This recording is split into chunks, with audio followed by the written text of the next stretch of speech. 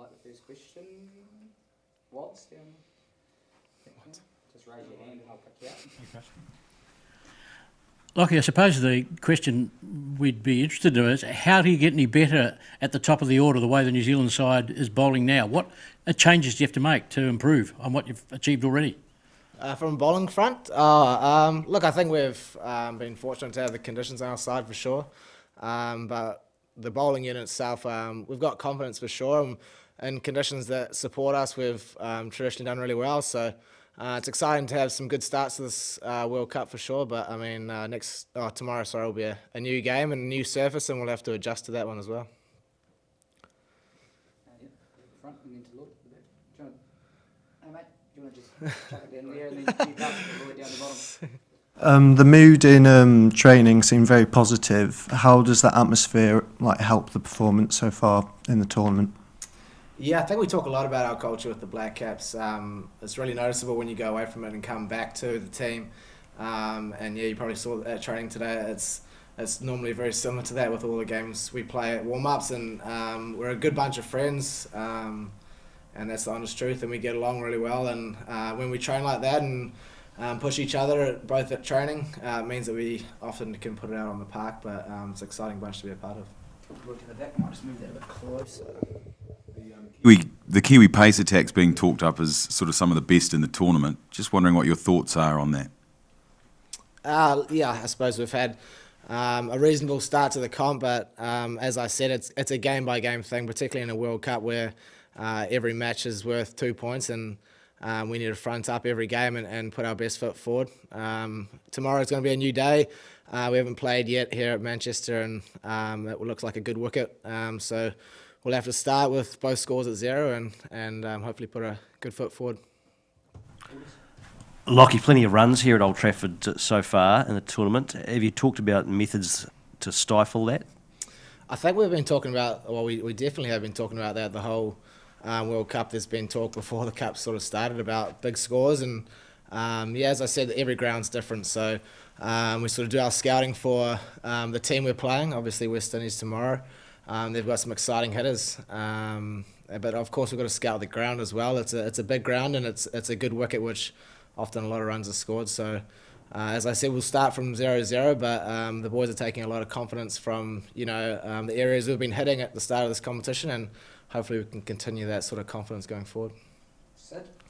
Lockie, what gets you more excited? Is it the reading on the gun, or is it the discomfort the batsman has been facing? Do you find yourself looking at the big screen at the readings? Oh, the speed reading? Yeah. Oh, I actually haven't really noticed it. Does it come up, does it? Sorry, I haven't really noticed it at the ground.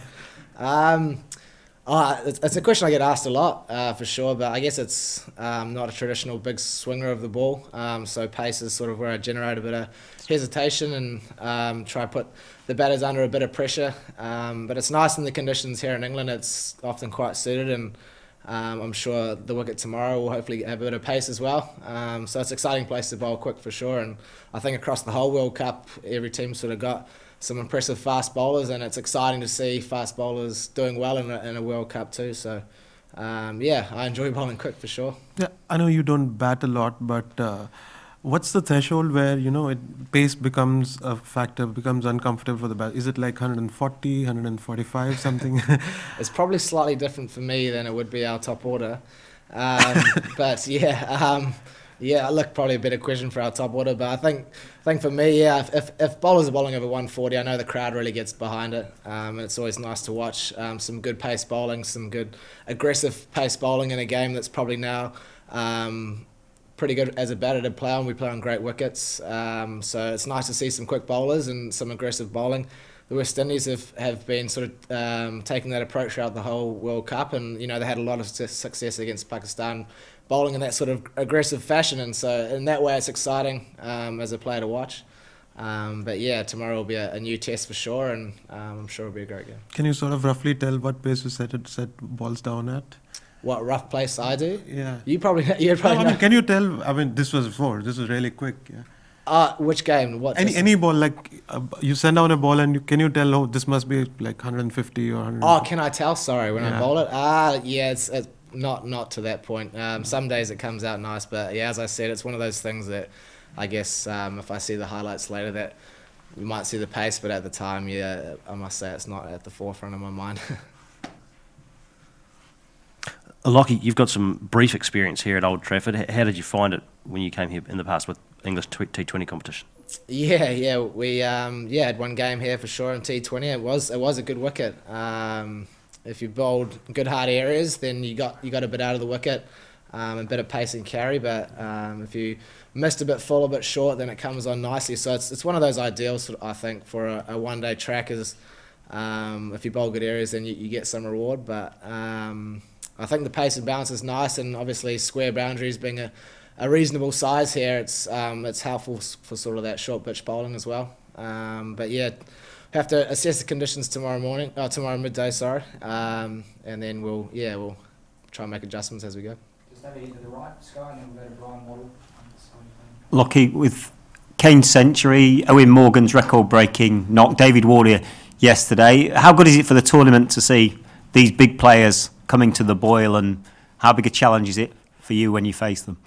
Yeah, look, I think the World Cup's fantastic for that. I mean, the pressure I was feeling from being in the dressing room, Kane handled it so well out in the middle, and I guess at big tournaments, often the big players step up, and it's exciting when they do.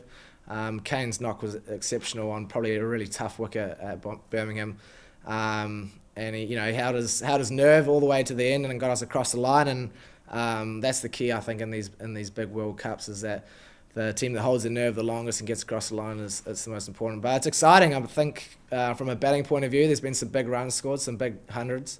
But also from a bowling point of view, we've had some fifers. We've had teams rolled out for small totals. So it's been one of those great World Cups where batters and bowlers have been having a really good competition throughout the whole comp, and I'm sure we'll continue going through the rest games. How much does what the West Indies batsmen were able to do to the bowlers in the warm-up game play on your preparation for this game? Is it significant?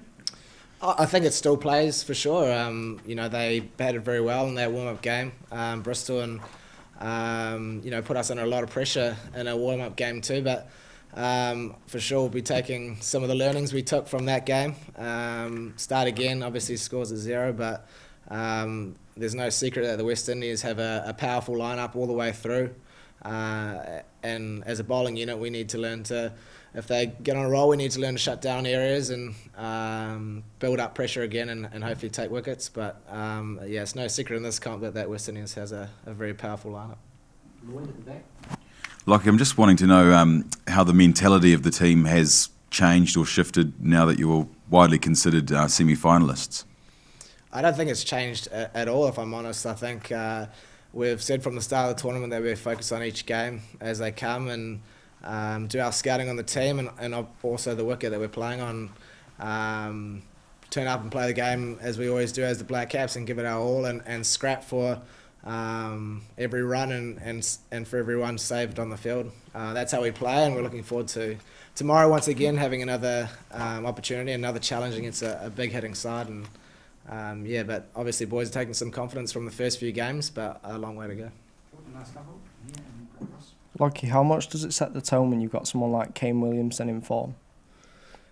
For the team? Yeah, for the squad. Yeah, look, I think we've got a lot of batters playing well in our team and for a long time, but it's nice when Kane's playing well, Ross is playing well, Guppy, our top order's got some serious experience there, and as a bowler it is nice when they're spending some time at the crease, and particularly Kane's knock, I guess, last game of note is getting us across the line in a tough situation in a big match. So it's exciting. It's a good team to be a part of, but it's very pleasing. Lockie, unbeaten so far and almost there to the semi-finals. This is, a bunch of the players from the squad. A few of you have played in the 2015 World Cup as well. So it's been a better start than that. You guys were the finalists then. Has there been any discussion in the team about how it's been a similar pattern, probably better than that, and how are comparisons being drawn between the campaigns of the 2 World Cups so far? Obviously there's some great memories from that World Cup. I was a spectator during it, and it's pretty amazing how it happened in New Zealand and the team played so well, but there's not been a huge amount of discussions. I guess we're focusing on, as I said, every game. putting a big onus on focusing on each game, every team, and making sure that we do our job and do our roles each game and focus on that, because every game counts for so much. But it's, as I said, it's that sort of culture that's been helping us along the way, and yeah, I'm sure going forward we'll be doing the same sort of tactic there. Okay, Lloyd, last one. Just during the training session out there, saw Ross Taylor go off with a sore finger. I'm just wondering if you've got an update on that. Yeah, he's sweet. Yeah, He's all good? Well, yeah, no, Roscoe's all good. Yeah. Great, thank you. Thanks very much. Cheers. Cheers, Bob. Cheers, guys.